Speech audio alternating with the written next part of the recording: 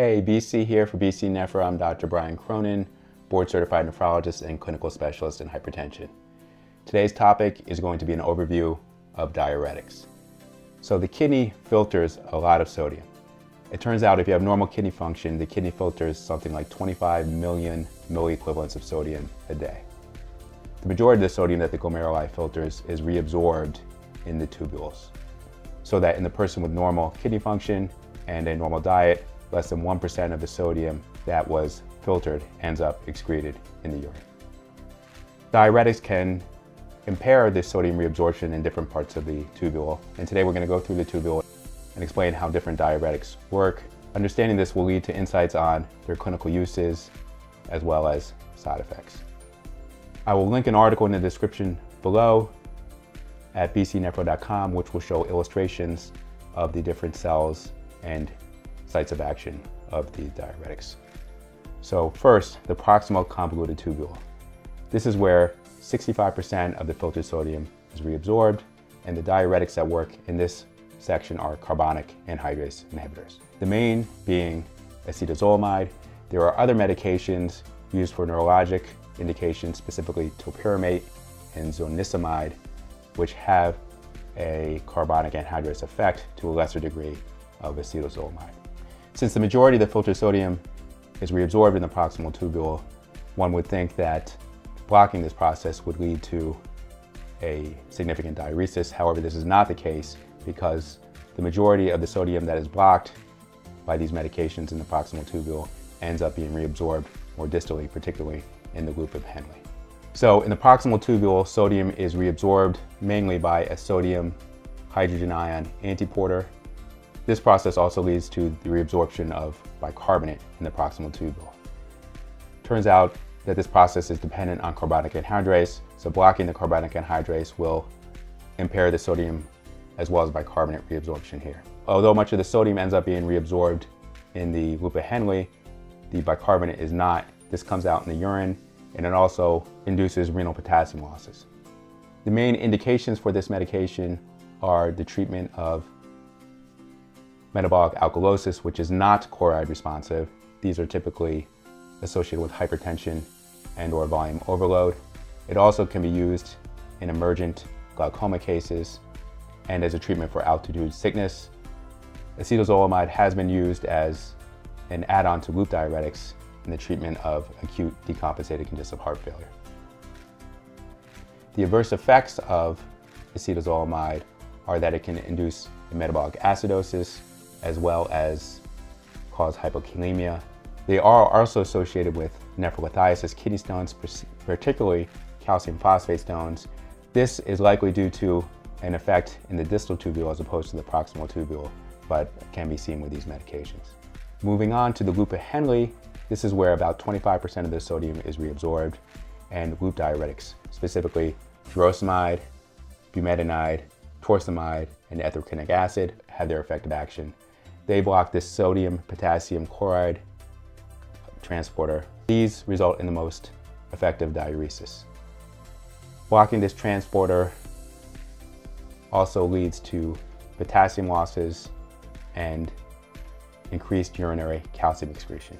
The impairment of sodium reabsorption in the loop impairs urinary dilution, so one may think that it would cause hyponatremia, but it also, the sodium that's reabsorbed in the loop, in the medullary part of the loop of Henle, contributes to the interstitial gradient, so it also impairs urinary concentration.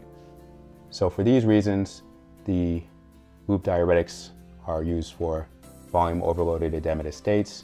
They can be used for hypertension, although they're less effective than the thiazide diuretics that we'll talk about later. They can be used along with saline for the treatment of hypercalciuria, and they can be used for treatment of hyponatremia, either hypervolemic hyponatremia or euvolemic hyponatremia, as in SIDH. Furosemide is the most commonly used.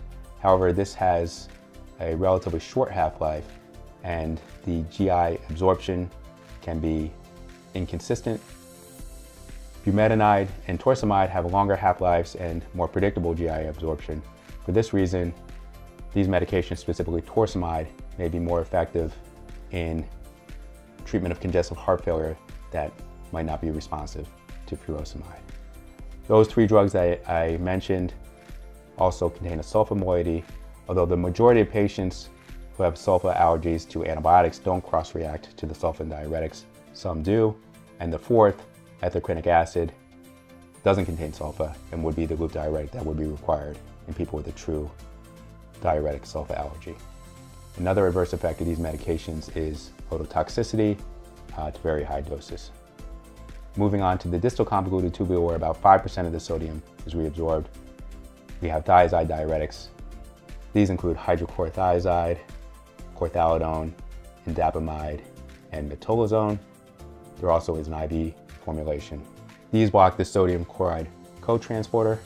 Because there's a lesser degree of sodium reabsorbed here, it is not as effective for volume overloaded states, but it is quite effective for hypertension. This process also affects calcium reabsorption, so that these medications are an effective treatment for hypercalciuria. These medications can also be used as an add-on to loop diuretics in congestive heart failure.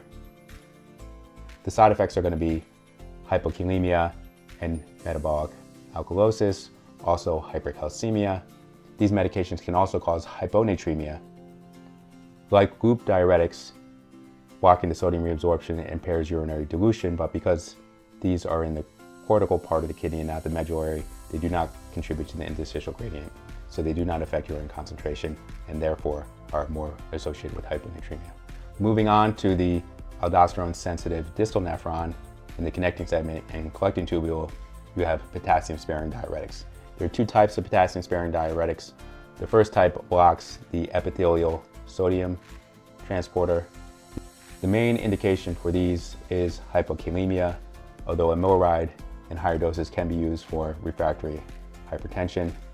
In addition, amiloride can be used to prevent nephrotoxicity from lithium, as lithium enters the tubule cells through the same sodium transporter. The side effects are going to be hyperkalemia, and for triamterene, it can also cause crystals and drug-induced stones. Also in the aldosterone-sensitive distal nephron, mineralocorticoid antagonists work by blocking the aldosterone receptor. These include spironolactone, eplerenone, and finerenone. The aldosterone receptor typically leads to upregulation of the sodium channel that is blocked by the other potassium-sparing diuretics. So blocking this impairs this upregulation. These medications are used for primary hyperaldosteronism, in addition to hypokalemia, refractory hypertension, heart failure, and proteinuric kidney diseases. In addition to causing hyperkalemia, spironolactone has effects on the progesterone receptor and can cause gynecomastia. I find this to be rare at the 25 milligram dose, but can happen at higher doses. Eplerenone doesn't have this effect. It's more specific to the aldosterone receptor, but it is less potent than spironolactone. Finerenone is a non-steroidal mineralocorticoid antagonist and supposedly has less effects on raising potassium and lowering blood pressure, but it can decrease proteinuria in diabetic kidney disease. So that's it. Thanks for watching. If you made it this far, you might as well hit like and subscribe, leave a comment, share this video with someone who you think might be interested in learning about the diuretics. And until next time.